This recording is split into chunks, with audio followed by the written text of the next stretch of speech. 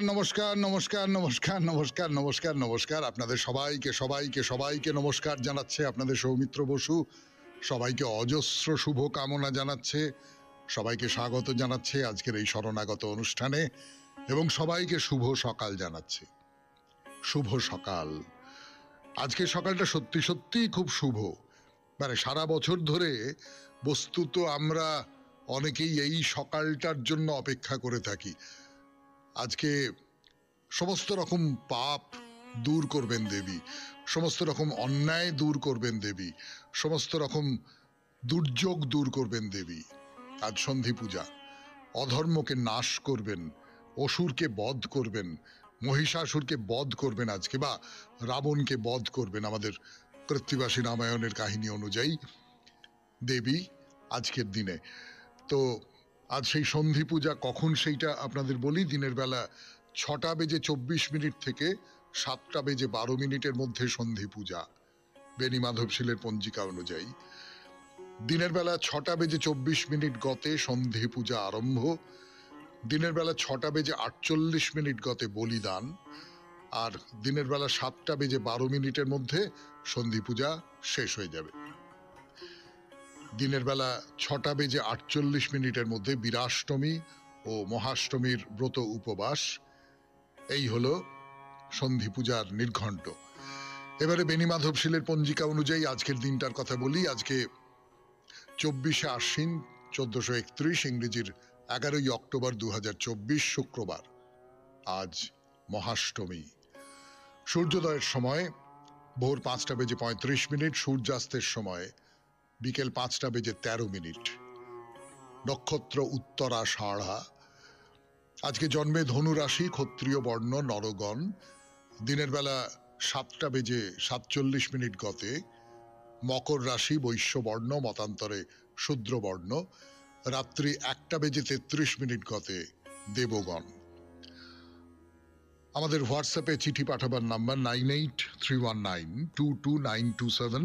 চিঠির গোড়ায় অতি অবশ্যই SG লিখতে হবে। এবারে আজকের অনুষ্ঠান সম্পর্কে বলি। প্রথমে তো পুরাণ চিরন্তন। পুরাণ চিরন্তনে দেবীর নানান রূপ এবং সেই রূপগুলো একটার সঙ্গে আর একটা কিভাবে মিশে যাচ্ছে। সরস্বতীর সঙ্গে দেবী দুর্গা মিশে যাচ্ছেন, লক্ষ্মী মিশে যাচ্ছেন, কাত্যায়নী মিশে যাচ্ছেন, আরো আরো আরো অন্য অম্বিকা মিশে যাচ্ছেন। এইরকম নানান দেবীর মিশ্রিত রূপ পুরাণ থেকে, বেদ থেকে উদ্ধার করে তার যে সম্মিলন, সেই সম্মিলনের কথা বলছি আপনাদের। তারপরে স্বামী বিবেকানন্দের রচনা থেকে পাঠ 92.7 বিগ FM শরণাগত অনুষ্ঠানে। অতঃপর কথামৃত থেকে পাঠ, আপনাদের চিঠিপত্র এবং শেষে বাইরে দূরে। তাহলে শুনছেন শরণাগত। আমি আছি আপনাদের সঙ্গে, আপনাদের সৌমিত্র বসু। ফিরে আসছি গানের পর পুরাণ চিরন্তন নিয়ে। 92.7 বিগ FM শরণাগত অনুষ্ঠান শুনছেন। চণ্ডী আর সরস্বতী, এই নিয়ে দুটো কথা শোনাবো আপনাদের। এর আগে অবশ্য বলেছি, লক্ষ্মী আর দুর্গা এই যে দুই দেবী, এদের উৎস হচ্ছেন বৈদিক দিব্য সরস্বতী।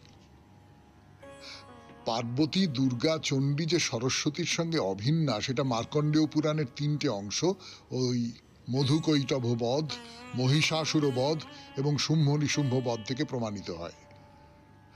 প্রথম অংশের দেবতা হচ্ছেন মহাকালী, এবং চণ্ডীপাঠের আগে যে বিনিয়োগ মন্ত্র, সেখানে কি বলা হচ্ছে? সেখানে বলা হচ্ছে প্রথম চরিতস্য ব্রহ্ম রিমর্ষ মহাকালী দেবতা অগ্নিস্তত্ত্বং মহাকালী প্রীত্যর্থং জাপে বিনিয়োগ। মধ্যম চরিতস্য বিষ্ণুং কাশী মহালক্ষ্মীর দেবতা বায়ুস্তত্ত্বং মহালক্ষ্মী প্রীত্যর্থে জাপে বিনিয়োগ। উত্তর চরিতস্য রুদ্র ঋষি সরস্বতী দেবতা সূর্যস্তত্ত্বং মহাসরস্বতী প্রীত্যর্থ জপে বিনিয়োগ। মানে একই দেবতার 3টি চরিতের দেবতা হচ্ছেন মহাকালী, মহালক্ষ্মী, মহাসরস্বতী। তাহলে এর থেকে তো প্রমাণ হয় যে এই তিন দেবী অভিন্না। এই তিন চরিতের তত্ত্ব অগ্নি, বায়ু ও সূর্য তিনি এক, অভিন্ন, অর্থাৎ তিনি সূর্যাগ্নিরূপী। চণ্ডীর টিকাকার গোপাল চক্রবর্তী তিনি লিখছেন, সাক্ষাৎ সরস্বতী প্রক্তা সম্ভাসুর নিষুদিনী ইতি জামলে, অর্থাৎ জামলতন্ত্রে সরস্বতীকেই শুম্ভাসুর হন্ত্রী বলা হয়েছে। অর্থাৎ এই যে শুম্ভ নিশুম্ভ বধ, এটা আসলে সরস্বতী করেছেন। আবার আরেকটা তন্ত্রগ্রন্থ ডামর তন্ত্র, সেখানে শুম্ভাসুর বিনাশিনী অষ্টভুজা মহাসরস্বতীর বর্ণনা আছে। এখানে আবার মহাসরস্বতী গৌরী দেহ সমুদ্ভবা। দেবী ভাগবতে মহামায়াকেই বিদ্যারূপিণী বাগদেবী বলা হচ্ছে। বিদ্যা ত্বমেব সুখদা সুখদাপ্য বিদ্যা, হে দেবী তুমি সুখ করি বিদ্যা এবং দুঃখ করি অবিদ্যা। তাহলে এই দুই এক হয়ে গেল না? দেবী পুরাণে কি বলছেন? দেবী পুরাণে বলছেন যে দেবী মহামায়া বিদ্যা বিশুদ্ধ জ্ঞানকে নিয়মিত করেন। দেবীর স্তুতি পাঠ করলে বিদ্যার্থী বিদ্যা লাভ করে। এই যে আমরা যে কারণে এই দেবীর কথা বলতে বসেছি এবং সেটা করতে গিয়ে আমরা বলছিলাম না যে এই সমস্ত দেবী আসলে একাকার হয়ে যাচ্ছেন। লক্ষ্মী, দুর্গা, সরস্বতী, সরস্বতীর থেকেই এদের উদ্ভব। বলেছিলাম আপনাদের, মনে করে দেখুন যে সরস্বতী কিন্তু শত্রুঘাতিনী, তার একটা রূপ ঋগ্বেদে আছে। সেইখান থেকেই এই দেবীরা তাদের আবার আলাদা আলাদা ডিপার্টমেন্ট হয়ে যাচ্ছে, আলাদা আলাদা দেবী, আলাদা আলাদা ভাগ হয়ে যাচ্ছে। তো এই সরস্বতী, এই যিনি চণ্ডীর ভজনা করেন, যিনি দুর্গার ভজনা করেন, যিনি মহামায়ার ভজনা করেন, তিনি জ্ঞান অর্জন করেন, তিনি বিদ্যা অর্জন করেন, যার দেবী সরস্বতী। শুনছেন পুরাণ চিরন্তন 92.7 বিগ FM এ শরণাগত অনুষ্ঠানে। আরো কথা বলবো এই দেবীর সম্পর্কে বা দেবীদের সম্পর্কে গানের পর। 92.7 বিগ FM এ শরণাগত অনুষ্ঠান শুনছেন। পুরাণ চিরন্তনে আমি বলছি দেবীর কথা। দেবী দুর্গা, মহামায়া, লক্ষ্মী, সরস্বতী সব একাকার হয়ে যাচ্ছেন পণ্ডিতদের চোখে। স্কন্দ পুরাণে দেবী হচ্ছেন গৌরী, সাবিত্রী, গায়ত্রী, সরস্বতী, এই সব সব সব একসঙ্গে। চণ্ডী স্তুতিতে দেবী চণ্ডী তিনি হচ্ছেন বেদরূপা, বেদ জননী। কি বলা হচ্ছে আমি বাংলা করে বলি, তুমি শব্দরূপা। চণ্ডী, চণ্ডীর সম্পর্কে বলা হচ্ছে, কিন্তু তুমি শব্দরূপা, সুনির্মল ঋক ও যজুর্বেদের আধার ও ভূতা, উদাত্তাদি স্বরের দ্বারা রমণীয় পদপাঠযুক্ত সামবেদেরও তুমি আধার। তুমি ত্রয়ী, অর্থাৎ ঋক, সাম ও যজুর্বেদ। তুমি ভগবতী, জগৎ পালনের নিমিত্ত বার্তা। মানে তুমি কৃষির, তুমি গোরক্ষার, তুমি বাণিজ্যের, তুমি কুশীল বিদ্যার রূপ। তাহলে দেবী চণ্ডী স্বয়ং বিদ্যারূপিণী না? এইভাবে দেখুন কিরম সরস্বতী আর দেবী চণ্ডী একাকার হয়ে যাচ্ছে। আর একটা খুব মজার ব্যাপার বলি আপনাদের, এই যে সরস্বতীর সঙ্গে দেবী পার্বতী, দুর্গা কিরকম মিলে যাচ্ছেন। ধরুন এই সতী, সতী তো দক্ষের মেয়ে। তা দক্ষ যজ্ঞে যাবার আগে শিবের কাছে তিনি দশমহাবিদ্যা রূপ ধারণ করেছিলেন। শিব বারণ করেছিলেন, বলেছিলেন যে না না তুমি যেও না, তুমি ওখানে যেও না। কিন্তু উনি তখন নিজের দশমহাবিদ্যা রূপ ধারণ করলেন। এবং পুরাণে তন্ত্রে দেবীর এই যে 10টা রূপ, সেই 10টা রূপ দশমহাবিদ্যা নামে পরিচিত। কালিকা পুরাণে বলছে দেবীর আর একটা নাম হচ্ছে শারদা। দ্বিজমাধব তার চণ্ডীমঙ্গল কাব্যে দেবী চণ্ডীকে বারবার শারদা বলছেন, শারদা। এবং তার কাব্যের নামটাই হচ্ছে শারদা মঙ্গল বা শারদা চরিত। দ্বিজ মাধবে গায়ে শারদা মঙ্গল। মজার না ব্যাপারটা? 92.7 বিগ এফএমে শরণাগত অনুষ্ঠানে শেষ হলো পুরাণ চিরন্তন দেবীর কথা। এরপর গানের পর স্বামী বিবেকানন্দের রচনা থেকে পাঠ আমি যে আমি। পাঠ 92.7 বিগ এফএমে শরণাগত অনুষ্ঠান শুনছেন। আমি আছি আপনাদের সঙ্গে, আপনাদের সৌমিত্র বসু। প্রবন্ধের নাম আমি যে আমি। সমগ্র প্রকৃতি নিমিত্তের বিধি দ্বারা সীমাবদ্ধ এবং দেশ কালের অন্তর্গত। দেশের বাহিরে আমরা কিছু দেখিতে পারি না, তথাপি আমরা দেশ জানি না। কালের বাহিরে আমরা কিছু অনুভব করিতে পারি না, তথাপি আমরা কাল জানি না। কার্যকারণের ভাষায় না বলিলে আমরা কিছু বুঝিতে পারি না, তথাপি কার্যকারণ কি তাহা আমরা জানি না। দেশ, কাল ও নিমিত্ত এই তিনটি প্রত্যেক দৃশ্যবস্তুর মধ্যে অনুস্যূত আছে, কিন্তু উহারা দৃশ্যবস্তু নয়। বুঝিতে পারিবার পূর্বে ইহারা যেন বিভিন্ন আকার বা ছাঁচ, যেগুলিতে ইহাদিগের প্রত্যেকটিকে অবশ্যই ঢালিতে হইবে। দেশ ও কাল ও নিমিত্তের সমবায়ে বস্তু একটি সত্য, দেশ ও কাল ও নিমিত্তের সমবায়ে মন একটি সত্য। এই তত্ত্বটি অন্যভাবে প্রকাশ করা যাইতে পারে। প্রত্যেক বস্তুই সত্য, নাম ও রূপের সমবায়ে। নাম ও রূপ আসে এবং যায়, কিন্তু সত্য চিরদিন একই থাকে। সত্য, নাম ও রূপ এই জলপাত্রটিকে গড়ে। ভাঙিয়া গেলে ইহাকে আর পাত্র নামে অভিহিত করো না, অথবা ইহার পাত্ররূপ দেখো না। ইহার নাম ও রূপ থাকে না, কিন্তু ইহার সত্য থাকে। নাম ও রূপের দ্বারা বস্তুর যাবতীয় পার্থক্য হয়। এগুলি অবিনাশী ও বিকারহীন সত্য নয়। দেশ, কাল ও নিমিত্তই প্রকৃতি। নাম ও রূপই প্রকৃতি, প্রকৃতি মায়া। যে নাম ও রূপে প্রত্যেক বস্তুকে ঢালা হয় তাহাকে মায়া বলে। মায়া সত্য নয়, মিথ্যা। মায়া সত্য হইলে ইহাকে আমরা বিনাশ অথবা পরিবর্তন করিতে পারিতাম না।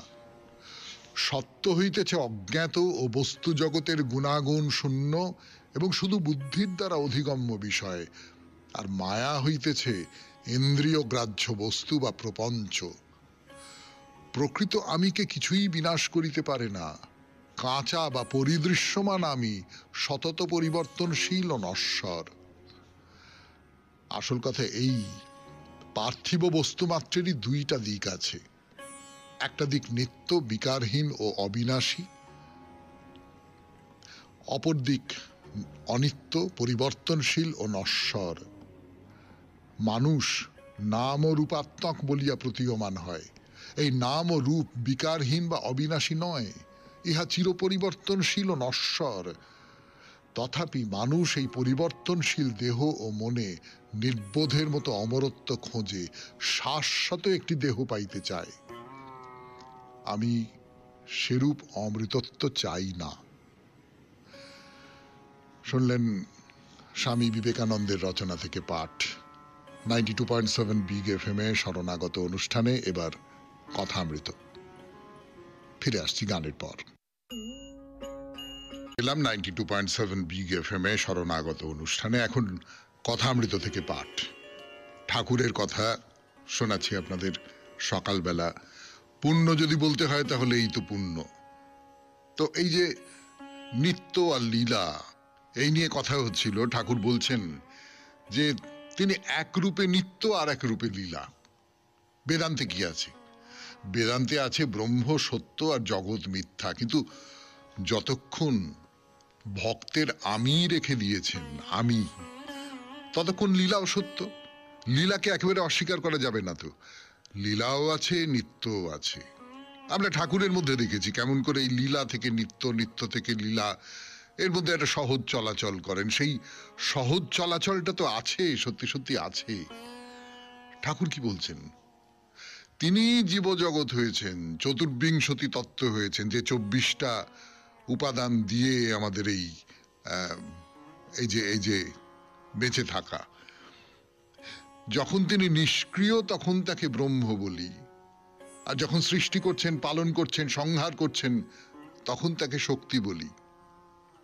একজন আছেন তিনি নিষ্ক্রিয়, আরেকজন আছেন তিনি এই সমস্ত সৃষ্টিটার মধ্যে বিছিয়ে রয়েছেন, সমস্ত সৃষ্টির মধ্যে তিনি সক্রিয় হয়ে রয়েছেন, এই সমস্ত সৃষ্টি তার দ্বারা চালিত হচ্ছে। তিনি হলেন শক্তি সাংখ্য মতে। তা ব্রহ্ম আর শক্তি হচ্ছে অভেদ। যিনি স্থির হয়ে আছেন আর তার ভেতরের যে শক্তি পুরো ব্যাপারটাকে চালনা করছেন, এই দুজন অভেদ। এটা বোঝাবার জন্য কি বলছেন? বলছেন জল ধরুন, জল যখন স্থির থাকে তখন সে জল, জল যখন হেলে দুলে যাচ্ছে, ঢেউ উঠছে, তখনও সে জল। কিন্তু আমি বোধ যায় না, যায় না তো। আপনার আমার আমি বোধ কি যায় কখনো? যেতে পারে, সে যাদের যায় তাদের যায়, কিন্তু আপনার আমার যায় না। এইটুকু তো বলতে পারি যে আমির বোধটা যায় না। এই যতক্ষণ আমি বোধ থাকে ততক্ষণ তো জীবজগৎকে মিথ্যে বলবার জো নেই। আমারই চেতনার রঙে পান্না হলো সবুজ, চুনি উঠলো রাঙা হয়ে। আমি আমি চোখ মেললুম আকাশে, জ্বলে উঠলো আলো পূবে পশ্চিমে। আমি, তাহলে এই আমিকে বাদ দিলে তো আর কিছু থাকে না, কিন্তু আমরা তো আমিকে বাদ দিতে পারি না। ফলে আমি আছি। যে ইট চুন সুরকি থেকে ছাদ, সেই ইট চুন সুরকি থেকেই সিঁড়ি। যিনি ব্রহ্ম, তার দিকে যাবার যে রাস্তাটা, যে সিঁড়িটা, সেটা যা দিয়ে তৈরি, ব্রহ্ম তাই দিয়ে তৈরি। ঠাকুর এইভাবে ব্যাখ্যা করছেন।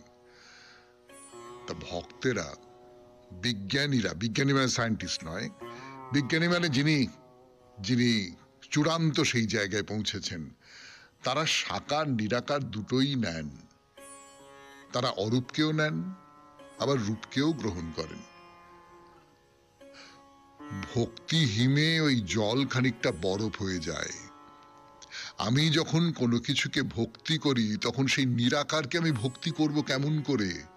কেউ তো বলতে পারেন যে আমার ভক্তি করবার জন্য একটা কোনো আকার চাই, একটা কোনো রূপ চাই, যাকে আমি দেখতে পাবো, যাকে আমি ওই সেই ঠাকুর শ্রীরামকৃষ্ণ পরমহংসদেব স্বামীজিকে বলেছিলেন না, তখন নরেন্দ্রনাথকে বলেছিলেন, হ্যাঁ মাকে দেখি যেমন তোকে দেখছি, মায়ের সঙ্গে কথা বলি যেমন তোর সঙ্গে কথা বলছি, মাকে ছুঁচ্ছি যেমন তোকে ছুঁচ্ছি, সেই রকম। শুনছেন কথামৃত থেকে পাঠ 92.7 বিগ এফএম এ শরণাগত অনুষ্ঠানে। আরো পাঠ করবার জন্য ফিরে আসছি গানের পর। অমৃত থেকে পাঠ করবার জন্য 92.7 বিগ এফএম এ শরণাগত অনুষ্ঠানে। ওই যে ভক্তিকে হিমের সঙ্গে তুলনা করছে। নিরাকার যে জল, সেই জল একটা আকার নিচ্ছে, ভক্তি সেই আকারটা দিচ্ছে। আবার যখন জ্ঞান ও সূর্য এসে পড়ছে তার উপর, তখন সেই বরফ গলে যাচ্ছে, আবার জল হয়ে যাচ্ছে। কি অসামান্য উপমা বলুন তো। তো বলছেন যতক্ষণ মনের দ্বারা বিচার, ততক্ষণ নিত্যতে পৌঁছানো যায় না। মনের দ্বারা বিচার করতে গেলেই জগৎকে ছাড়বার জো নেই। রূপ, রস, গন্ধ, স্পর্শ, শব্দ, ইন্দ্রিয়ের এই সমস্ত বিষয়কে ছাড়বার জো নেই। বিচার বন্ধ হলে তবে ব্রহ্মজ্ঞান। এ মনের দ্বারা আত্মাকে জানা যায় না, আত্মার দ্বারা আত্মাকে জানা যায়। শুদ্ধ মন, শুদ্ধ বুদ্ধি, শুদ্ধ আত্মা একই।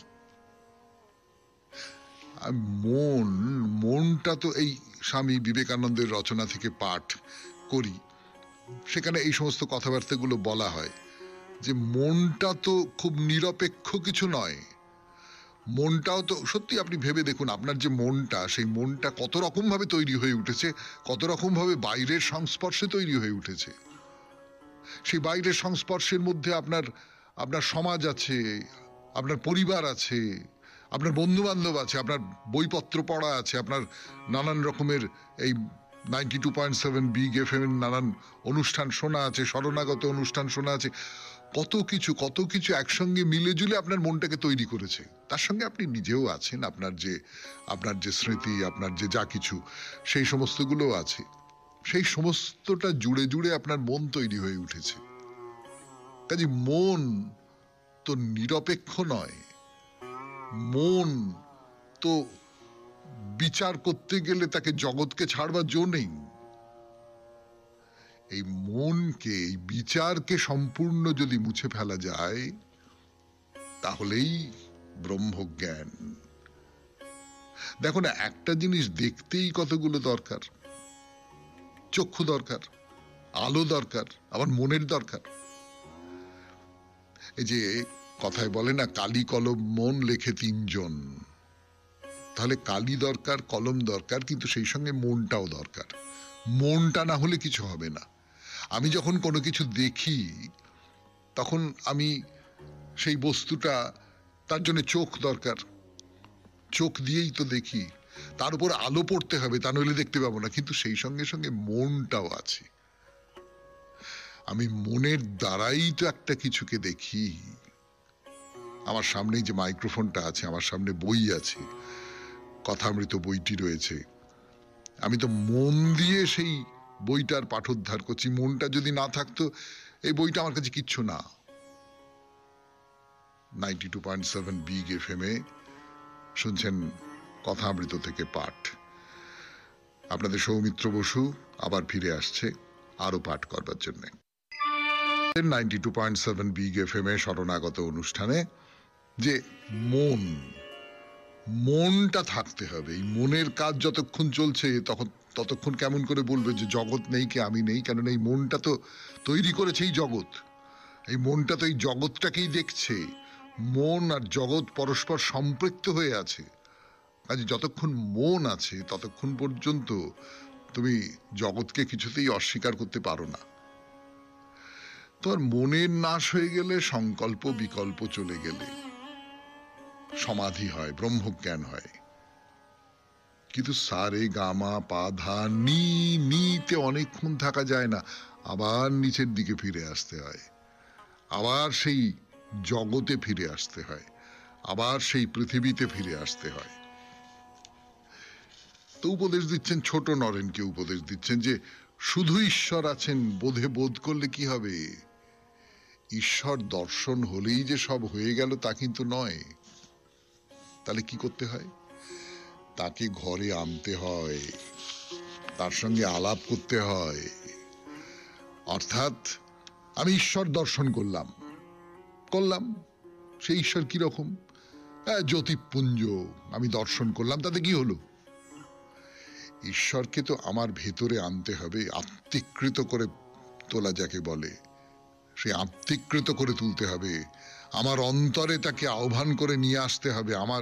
আমার মনের ভেতরে, আমার বুকের ভেতরে তো একটা ঠাকুর ঘর স্থাপন করে তাকে সেখানে রাখতে হবে। তার সঙ্গে আমার মাখামাখি করতে হবে। ওই যে আবার সেই ঠাকুরের কথা, যে আমি তো মায়ের সঙ্গে কথা বলি, মাকে দেখেছি তো বটেই, মাকে ছুঁয়েছি, সেই রকম করতে হবে। কেউ দুধ শুনেছে, কেউ দুধ দেখেছে, কেউ দুধ খেয়েছে। রাজাকে কেউ দেখেছে, কিন্তু দু একজন বাড়িতে আনতে পারে আর খাওয়াতে দাওয়াতে পারে। এইটা করতে হবে। শুনলেন কথামৃত থেকে পাঠ 92.7 বিগ এফএম-এ শরণাগত অনুষ্ঠানে। এইবার আপনাদের চিঠিপত্র। আমি আছি আপনাদের সঙ্গে, আপনাদের সৌমিত্র বসু। চিঠিপত্র। আজকের চিঠিটি লিখেছেন মীনা রায় বন্দ্যোপাধ্যায়, শ্রীরামপুর, হুগলি। উনি অবশ্য হুগলি জেলা, ভারত সব লিখেছেন। অত লিখবার দরকার নেই, কিন্তু যেটা বিশেষ করে আপনাদের বলবার, আপনারা অনেকেই সেটা করে ফেলেন, একেবারে বাড়ির নম্বর শুদ্ধ, রাস্তার নাম শুদ্ধ দিয়ে চিঠি লেখেন। সেই বাড়ির নম্বর, রাস্তার নাম আমি পড়ব না। তার কারণ আপনারা বুঝতেই পাচ্ছেন যে আপনার বাড়ির ঠিকানা যদি জানা হয়ে যায়, অনেকে ফোন নাম্বার দিয়ে দেন, সেইটা তো ঠিক নয়। কিন্তু এই ভারত কথাটা লিখেছেন, এইটা আমার খুব মজার লেগেছে। আপনি কিছু মনে করবেন না, কিন্তু খুব সুন্দর লেগেছে। যাই হোক, চিঠিটা পড়ি। প্রিয় শরণাগত অনুষ্ঠানের কলাকুশলী ও উপস্থাপক সৌমিত্র বসু বাবু, প্রভাতী এই অনুষ্ঠানটি সুন্দরভাবে সাজানো, ভালো লাগে শুনতে। পুরাণ চিরন্তন কথায় স্বামীজির লেখা পাঠ, শ্রী রামকৃষ্ণের কথামৃত, শ্রোতা বন্ধুদের পত্রালাপচারিতার সঙ্গে বাইরে দূরে শুনে সমৃদ্ধ হই। শৈশবের স্মৃতি মনে পড়ে কখনো, ঝুলন কথা পুতুল বিয়ে শুনতে শুনতে মন চলে যায় মেয়ে বেলায়, সঙ্গে ভক্তিগীতি স্তোত্র শুনে হয় দিনের সূচনা। আমাদের পরিবারে বর্তমানে দুটি মানুষ।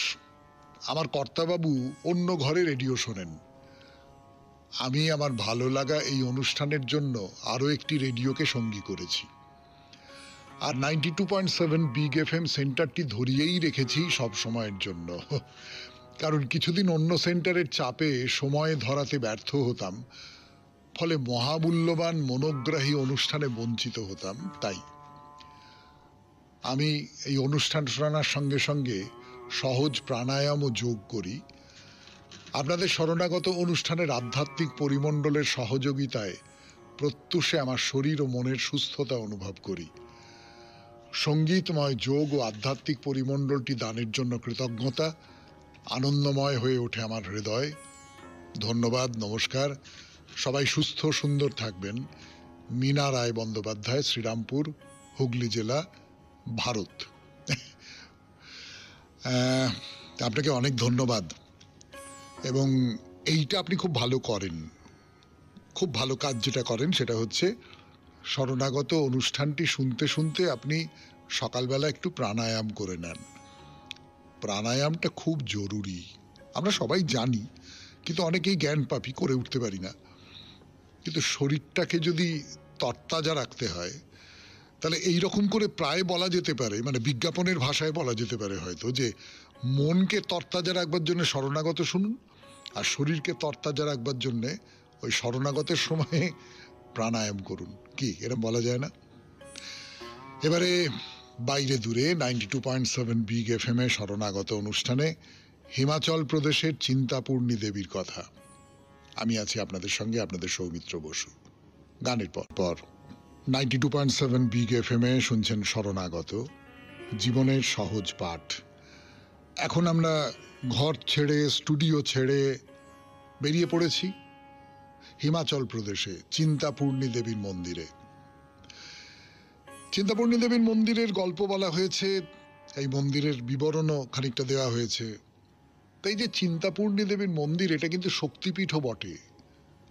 তার কারণ ওই দক্ষযজ্ঞের পর সতী যখন দেহত্যাগ করলেন, সুদর্শন চক্র দিয়ে দেবীর দেহ খণ্ড খণ্ড করে চারপাশে ছড়িয়ে দেওয়া হলো, তখন দেবীর পা পড়েছিল এইখানে।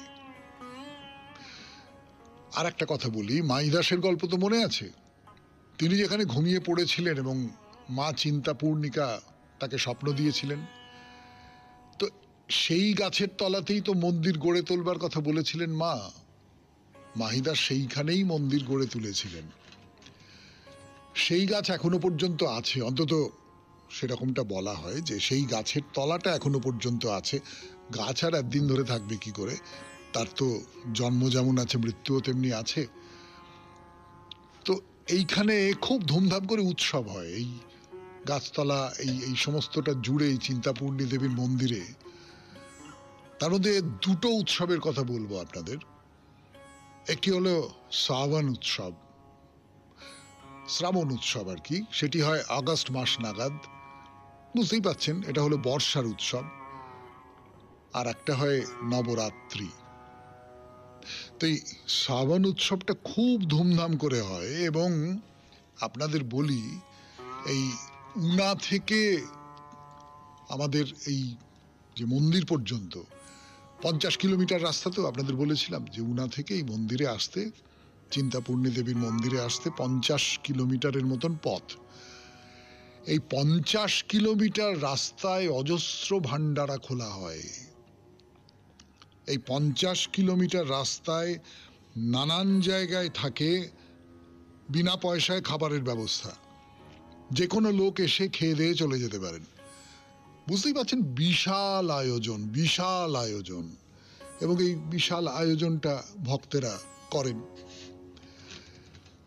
এই যে মন্দির, এখানে প্রতিদিন দুপুর 12টা থেকে 12:30 পর্যন্ত এই মন্দির বন্ধ করে দেওয়া হয়।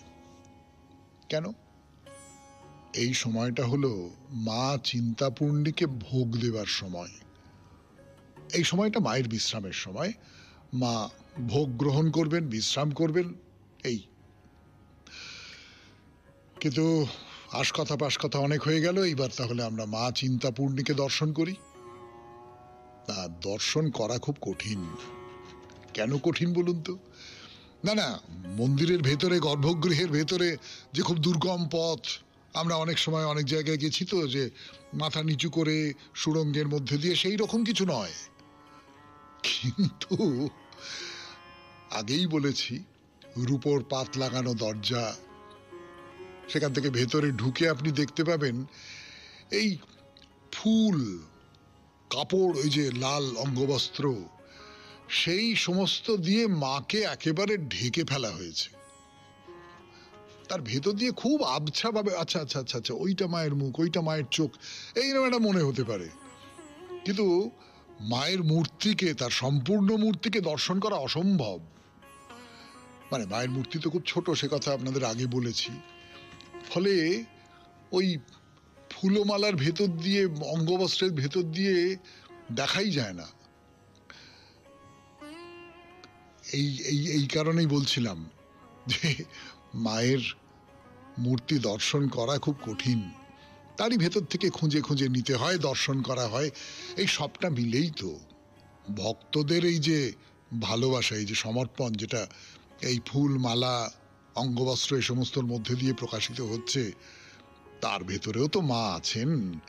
কাজে কাজেই এই সব কিছু নিয়েই মাকে দর্শন করা। 92.7 বিগ FM এ শরণাগত অনুষ্ঠানে শুনছেন বাইরে দূরে দেবী চিন্তাপূর্ণীর কথা। আরো কথা বলবার জন্য ফিরে আসছি গানের পর। ফিরে এলাম চিন্তাপূর্ণী দেবীর মন্দিরের কথা বলবার জন্য। শুনছেন বাইরে দূরে 92.7 বিগ FM এ শরণাগত অনুষ্ঠানে। তো মন্দির তো দেখা হলো, কিন্তু এখানে যে কেবল মায়ের মন্দিরটুকুই আছে আর মাই আছেন এমনটা কিন্তু নয়। অনেকখানি জায়গা জুড়ে এই মন্দিরের প্রাঙ্গণ, সেখানে আরো নানান দেবতা অধিষ্ঠান করছেন। কেউ কেউ মুক্ত আকাশের নিচেও আছেন, যেমন হনুমান আর ভৈরবের কথা বলেছিলাম। তো ঘুরে ঘুরে ঘুরে ঘুরে তাদের দেখতে দেখতে অনেকখানি সময় চলে যায়। এইবারে যাব শিব মন্দিরে। শিব মন্দিরটি কোথায় আপনাদের নিশ্চয়ই মনে আছে না? যে মায়ের প্রসাদে পাথরের বুক ফাটিয়ে জলধারা নেমে এসেছিল মাহিদাসের তৃষ্ণা নিবারণ করবার জন্যে। তো এখনো এই যে মন্দিরের যে কাজকর্ম, তাতে যে জলের দরকার হয়, সেই জল কিন্তু এখনো সেই জায়গা থেকেই আসে, মায়ের পুজোয় লাগানোর জন্য আসে। এখানে একটি শিবের মন্দির আছে, ওই শিবের মন্দির দর্শন করতে যাব। তো দুপাশে রেলিং, তার ভেতর দিয়ে আমরা সোজা রাস্তা ধরে গেলাম, শিব মন্দির দর্শন করলাম, শিব ঠাকুরকে দর্শন করলাম। আর বলা বাহুল্য, মন্দিরের সঙ্গে রয়েছে একটা বিশাল জলাশয়, বেশ 4-5টা কাঁটা তার দিয়ে ঘেরা। সেই জলাশয়ে যাতে চট করে কেউ নামতে না পারে, সেখান থেকেই মা চিন্তাপূর্ণীর মন্দিরের জন্য জল যায়। দর্শন হলো, মা চিন্তাপূর্ণী এবং শিব মন্দিরের শিব ঠাকুরকে দেখা হলো। একটা ব্যাপার খুব দেখা গেল, যে ওই যে বাজারের মধ্যে দিয়ে আসছিলাম, প্রচুর রঙিন কাপড়, অঙ্গবস্ত্র বিক্রি হচ্ছিল, মানুষজন কিনে নিয়ে যাচ্ছেন, দেবদেবীদের গায়ে সেটা দিয়ে দেন। ফুলমালা এবং সেই পবিত্র অঙ্গবস্ত্র, এই দিয়ে দেবদেবীদের পুজো হয়। এবং সমস্ত জায়গায়, মানে কেবলমাত্র দেবতাদের অঙ্গেই নয়, চারপাশে সমস্ত জায়গায় মন্দিরে এই অঙ্গবস্ত্রের একেবারে ছড়াছড়ি, লাল রঙের অঙ্গবস্ত্র। তার ফলে এই মন্দিরের রূপটাই কিরকম পাল্টে গেছে, মানে ইটকাট পাথরের যে রূপ, তার সঙ্গে এই অঙ্গবস্ত্রগুলো, সেগুলো তাদের নরম চেহারা, তারা অল্প অল্প হাওয়ায় উঠছে হয়তো, এবং লাল লাল রং, এই সমস্তটা মিলিয়ে একটা ভারী সুন্দর চমৎকার ব্যাপার তৈরি হয়। তো মন্দির দর্শন হলো, এবার বেরিয়ে এলাম বাজারের মধ্যে দিয়ে, রাস্তা চলে গেছে। এইবারে বলি, আপনাদের যদি এই মায়ের এই তীর্থক্ষেত্রে আপনি যদি থাকতে চান, আপনার মনে হলো যে 1-2 রাত্রির এখানে থেকে যাই, তাহলে কোথায় থাকবেন, কিভাবে থাকবেন? চিন্তাপূর্ণী মন্দিরের থেকে এই মোটামুটি 1 কিলোমিটারের মধ্যে থাকবার জন্য বেশ কিছু জায়গা রয়েছে। তার মধ্যে বেশ কটা ধর্মশালা রয়েছে এবং ব্যবস্থাপত্র ভালো। মধ্যবিত্তের নাগালের মধ্যে, মধ্যবিত্ত মানুষদের খুব অসুবিধে হবে বলে মনে হয় না। তার বাইরে হোটেল তো আছেই। চিন্তাপূর্ণী মন্দিরের কথা শেষ হলো, এবারে আমরা হিমাচল প্রদেশের আরো একটি দুর্গা মন্দিরের দিকে যাব। কোন সে মন্দির বলবার জন্যে আবার আপনাকে রেডিও খুলতে হবে। সেই সোমবার 92.7 বিগ FM এ শরণাগত অনুষ্ঠানে। আজকের মতো তাহলে শেষ করব শরণাগত। আমাদের হোয়াটসঅ্যাপে চিঠি পাঠাবার নাম্বার 9831922927। চিঠির গোড়ায় অতি অবশ্যই SG লিখতে হবে। কবিতা দিয়ে শেষ, তাই তো? আপনার কাছ হতে বহু দূরে পালাবার লাগি হে সুন্দর, হে অলক্ষ্য, তোমার প্রসাদ আমি মাগি, তোমার আহ্বান বাণী। আজ তব বাজুক বাঁশু।